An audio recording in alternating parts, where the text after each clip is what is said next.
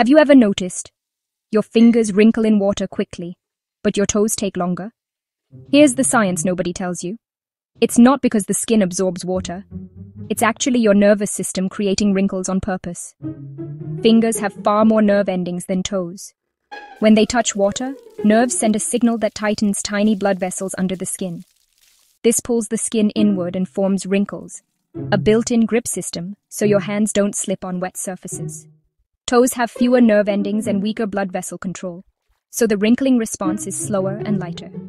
Scientists believe this came from our ancestors, who needed strong grip for climbing wet trees, catching food, and surviving rainy environments. If your fingers don't wrinkle at all, it can be a sign of nerve issues. That's why doctors use this as a simple neurological test. So wrinkles in water aren't damage. They're your body activating an ancient survival tool. For more mind-blowing science made simple, like, share, and subscribe to Cedar Point, where everyday facts become amazing discoveries.